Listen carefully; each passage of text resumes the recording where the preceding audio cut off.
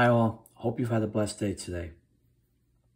Today I'd like to talk about 2 John verse 1, chapter 6. This is love, that we walk according to his commandments. This is the commandment, that as you have heard from the beginning, you should walk in it.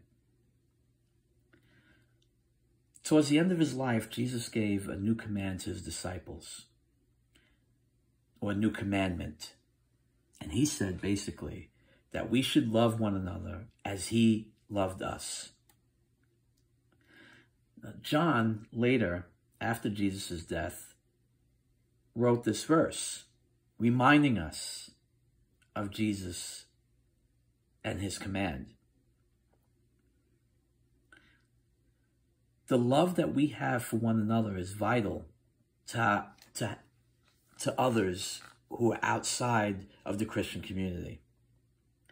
Think how beautiful it is when people who are non-believers look at Christians loving each other, especially in the midst of chaos or hard times or despair.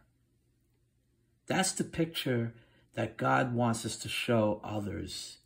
That's the picture of love that God has for us.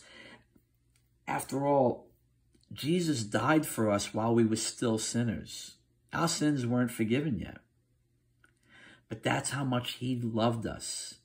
He loved us enough to die for us, to take on that burden of sin and be put to the cross.